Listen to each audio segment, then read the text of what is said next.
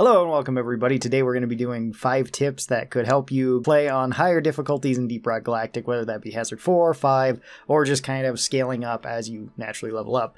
I've been asked this quite a lot of times as to just specific tips to help you get better on Hazard 4 and 5, or to work your way up to Hazard 5 so that you can play it more normally, as well as Elite Deep Dives, but I would like to do that as its own separate video. So today we're just going to be talking about 5 helpful tips that can be applied to Elite Deep Dives too, but are mostly going to be useful for just going up in difficulty level. And these will work on every class. The very first tip that I would like to talk about here is just suit upgrades and why it's important to upgrade your suit in the first place. Because if you're not aware, upgrading your suit to a certain point will get you extra health. And you can do this 3 times. Each extra health will give you 5 more health. Right here is a breakdown of the suits. This is on Karl.gg, which is a fantastic site. I would recommend you check it out if you would like to go over any sort of potential builds, see what your stats are and everything like that. For right now, though, we're just going to be focusing on the actual suit itself. This is on Driller, but it works the same with every class, and we'll talk about each of the options. So first things first, be sure to buy just everything that you can with your suit right away. That way you get the maximum amount of health. Extra health is just going to help you survive overall, because 15 extra health is really nice and there's no reason not to have it. So let's go over each option that you have in each of the tiers. First up in tier 1, I would say that this is completely your choice. Whichever one you like the most, pick that one. Shields regenerate sooner, so instead of taking the 7 seconds, it takes 6 seconds. That's pretty nice. Shields coming back quicker is always going to be useful. We have Shield Booster. This makes it so your shield regenerates faster, but it takes longer to initially start up the shield generation. This one can also be fine too. It's usually not a huge deal to have to wait an extra 2 seconds for your shield to come back. I don't really see much difference if you're not in combat with either of these. During combat, I would say the improved generator is a little bit better, but not by a massive amount. And then the last option in tier 1 is Bigger Mineral Bag. This is just 5 more carry capacity with each material, so you go from 40 to 45. I usually pick this one, but again, your choice. Pick whichever one of these you like the best. In tier 2, we have 2 options. One is Overcharger. You get 5 more shield, so you go from 25 shield to 30 shield. And our other option is Maximum Health, Healthy. This gets you 20 more health. Usually I go with Healthy here. The main reason being is that once you're on those higher difficulties on Hazard 4 and 5, there's a good chance that the bugs are just going to rip right through your shield and hit your health anyway, or nearly knock out your shield with each hit. So just having a little bit more tankiness overall makes it so you might be able to survive an extra hit or 2 that you otherwise wouldn't be able to, and you just get more health out of it overall. However, if you find that you're not taking a whole bunch of health damage and just your shield's getting chipped a bit, which is going to happen on Haz 4 and 5 regardless of how you play, the shield isn't a bad option here. And it's one that sometimes I pick, but usually I take the Healthy. Like 95% of the time I will take Healthy, just so that I get that extra HP overall. And then if I have like Red Rock, I get even more HP on top of that. Just helps you survive those tough situations when you get swarmed really quick. Then in tier 3, we have our one and only option. Pick whatever this is for each class. Each of them are good. They have their own little bonuses to them. In this case, Driller has temperature resist to fire, so you become immune to floor fires, which is pretty nice, and fire just deals less damage to you. That's also pretty useful. Inji is poison, which is also potentially useful, especially in like the fungus bog. Inji, I would say, is probably the least useful just because you're not getting hit by poison too often. Gunner might have one of the best ones, just have an explosive resist where you potentially won't get one shot by exploders or by the detonator, assuming it blows up somewhat near you. And then Scout has fall resist, which is super useful for Scout because you're going to be falling quite a bit of Scout. And then we have our tier 4 options where we have Shockwave. Shockwave breaks your shield and deals damage to all enemies around you. This doesn't deal a whole ton of damage to the enemies around you, so I usually don't take it. It's kind of useful for killing swarmers or jellyfish that are nearby, but that's about it. It's not going to really kill grunts, at least not full health grunts. We have Static Discharge, which stuns enemies, which isn't entirely true. That's not exactly what this does. When your shield breaks, there's a chance that you will zap everything around you, which will deal damage to it, but like the electricity, so if you're used to using something like Stubby that deals damage over time from the electricity, you'll deal a little bit of damage to everything around you. This one also just isn't that great either. You don't deal that much damage, and it's not like it completely stuns enemies around you. It's also not entirely guaranteed. And then our last option is Breathing Room, and Breathing Room is definitely the one that I'd recommend taking, and the one that I think everybody probably should take if they have never tried it before. Breathing Room gives you an extra 3 seconds of invulnerability, so once you get rezzed, you have 3 seconds of grace time where you can't be injured by anything. Doubling this up to 6 seconds gets you a lot of time to potentially survive, which is very useful because this can help you with different perks. If you have something like Resupplier and you go down next to a resupply pod, you can be picked up with Breathing Room, go right over to the resupply, grab it, and then leave the area and pretty much be back up to full health and be in a position to fight once again, as well as be a safe distance away. That is super, super useful. Even in solo, Breathing Room is very useful because if Bosco picks you up, 6 seconds of invulnerability is a very long time for you to either run away or deal really high damage to the enemy. Also, during the duration of Breathing Room, you're immune to your own damage, so if you want to, say, throw grenades at your feet or whatever it might be to potentially kill something, you can do that to potentially kill it even faster. Second tip I would like to talk about is the perks and the perk choices that you have in Deep Rock Galactic. Now, for the most part, you can kind of pick whichever perks you would like to pick.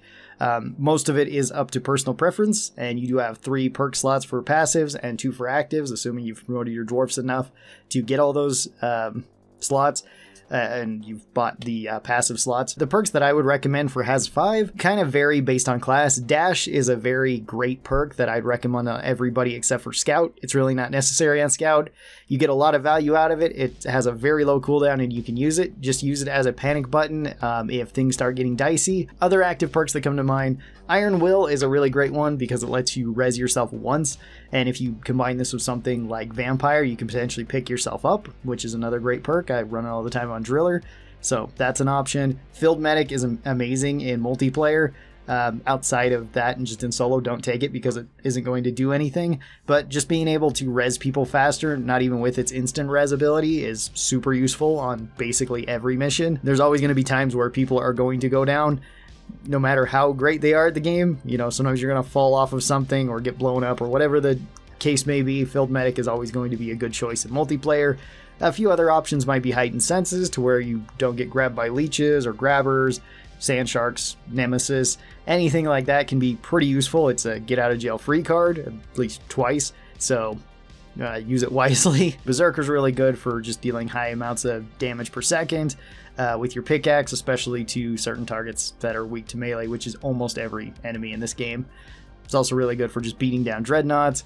You have things like Beastmaster, where you can get a Steve, which can kind of take some of the damage off of you, especially if you get a guard where he's pretty tanky, and will usually be useful unless you have like an Exploder Infestation or something. Very useful on lethal enemies and on regenerative bugs because those affect Steve as well. For passives, I definitely recommend the perk Resupplier. If you haven't tried this one out, definitely give it a shot. It is very useful. You can just get resupplies back faster, which is very convenient. But it can also be super useful if there's a lot of stuff going on and you really need some ammo or you really need some health.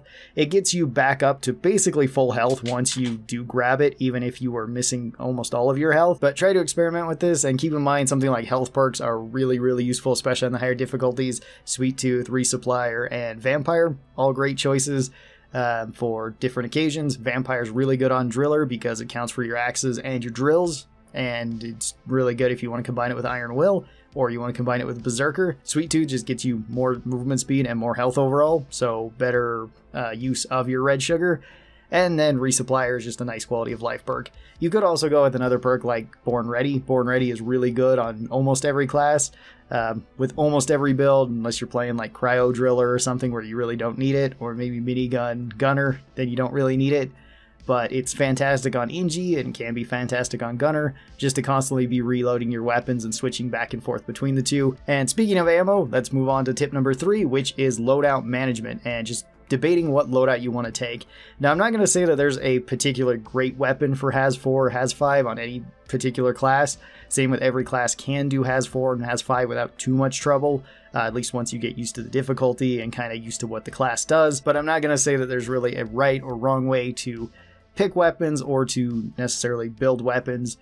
Pick whatever you enjoy the most and play whatever you enjoy the most. That's going to be your best bet. Anything that you're most familiar with, I think that you're going to do better with than if I was to say something that's incredibly strong or, you know, quote unquote meta in this game. Pick what you like the most and play that. Of course, if you want like build guides and stuff, I do have full playlists of them. You can go check them out and see what I use. But I encourage you to experiment, see what you like, see what works and what doesn't work, and just use it from there. A general tip is try to make your build kind of well-rounded. This doesn't mean that each of your guns has to do every job well, but you could have one gun, say your primary weapon, that does extremely well against single target damage. You know, you can just shred through big enemies really fast with it. That's fantastic. Now, you take a secondary that's really good at crowd control. Well, now you have your big targets and your crowds pretty much taken care of right there with your primary and secondary weapons.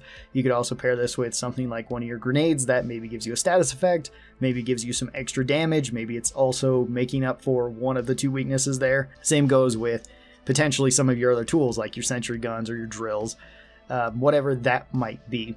Try to make it kind of well-rounded and try to use up all of your gear equally. So that way you're kind of running out of ammo with everything at the same rate. That way you kind of know when it's best to call in a resupply because you can just judge off of whatever weapon you have. And of course, if you do run out of ammo, tip 4 will come in handy. Actually, it will help you before you run out of ammo, which tip 4 is use your pickaxe frequently. Use the power attack on the pickaxe pretty much whenever it's up. You can build the pickaxe however you'd like though. There's not necessarily one build that's better than the others with the pickaxe. Usually I go with just the power attack and then the better weight balance, which is faster cooldowns on your power attack. That's what I like, but if you want to go with more damage or you want to go with more AoE, both those can work really well too. Use your pickaxe power attack frequently because almost everything is weak to the pickaxe power attack anyway, so you can one-shot grunts on any difficulty as long as you hit them directly with this, and it almost always stuns something if it doesn't just outright kill it. It also has very high armor breaking, so you can just knock the armor off of bigger enemies. If you consistently do this to just even regular grunts, you will save ammo in the long run, which will be very useful because your power attack, especially if you run like better weight balance and you have the Skull Crusher's Ale, I want to say, or no, Slayer Stout. Skull Crushers is for melee damage, which is also really good for the pickaxe, but Slayer Stout with better weight balance knocks your cooldown to like 5 seconds or something, so every 5 seconds you can just one-shot a grunt. Use that all the time to make up space, to get some extra kills, and it's also really useful if you like running the perk Vampire, because every time you kill just a regular old grunt with this, or let's say an acid spitter, or web spitter, slasher, whatever it might be, you kill it, you get 5 health back, which can be great for just sustaining health overall throughout the mission. And then the 5th and final tip that I would like to give is movement and positioning. Movement and positioning is super important in this game, especially on the higher difficulties where bugs can swarm all around you. I would say positioning is more important than necessarily movement, because you can constantly move in an area so long as you are pretty confident of the area or you kind of know like you fought in the area before. Always try to pick an area that's fairly open for you to fight in, especially if you're fighting normally grunts and stuff. This might change if you have like Mactera swarms, then you want to fight in more of a condensed area because they have to more or less come to you and you can just kill them much easier that way, especially if you're playing like Driller. Get them inside of like a tunnel and just burn them all or freeze them all or whatever it might be. But most of the time you want a fairly open area that's mostly level. This can be helped again with Driller if you have your drills and you go and terraform the area. Make sure all the ground is kind of level for everybody to be fighting in. It's not entirely necessary though. You don't need like giant swaths of super flat land to be fighting the whole time. Just a relatively big open area where you guys can rotate, be attacking stuff, and be sure to be focusing down high-level threats right away. These would be things like acid spitters, web spitters, the slashers, exploders, stuff like that. Anything that's going to cause immediate trouble, try to get rid of those things first. And again, always be trying to fight in an open area and an area that you've already been in. It's better to be fighting in more of an enclosed area that you've already been in and you know that is safe so that you know where enemies can spawn from, than necessarily just trying to push forward because the area might feel a little bit cramped.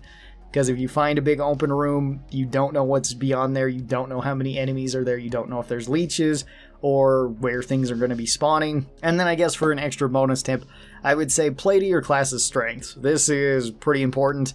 If you're Driller, you can potentially make the area more level, like I said, with the terraform. If you're playing Engineer, be sure to put up your turrets if you know that enemies are going to be spawning anytime soon. If you're Gunner, be sure to put your shield down whenever you're trying to res somebody, at least if necessary, or if you are trying to defend or push an objective, something like Doretta or maybe the uplink or whatever it might be. And then if you're Scout, be sure to use your mobility to your advantage, as well as your flares. Be sure that everybody can have some level of visibility, or at least you have some level of visibility, and use your grappling hook very frequently so that you can outmaneuver bugs and just keep kind of kiting them around as you just keep picking them off. So these were 5-ish tips that hopefully helped you guys get a little bit better at doing Has 4 and Has 5 missions. Of course, you can apply this to any level of difficulty, and don't feel pressured to go up in difficulty if you don't feel comfortable doing that, or if you feel like it's, you know, super necessary to be playing on Has 5. Well, a little while ago, we did a poll on this to see what everybody's favorite hazard difficulties to play on were, and usually it was Has 4, Has 3, and Has 5, with, I think, some also picking Has 2, and then basically nobody picking Has 1, which is kind of understandable. Has 1 doesn't really have much. Even if you are just playing on Has 1, don't let that detract from your fun or anything like that. Play the game how you want to play it. I mean, you bought the game, you can play it however the heck you want. Don't let anybody tell you that you have to play it a different way. The only thing in this game that's truly limiting you in terms of what difficulty you have to play on is actually going on the deep dives, with the deep dive and elite deep dive. But aside from that, play on whatever difficulty you'd like. This game is super fun, and thanks everybody for watching this. I really do appreciate it. I hope you guys have a great rest of your day, and I will talk to you next time. Bye-bye!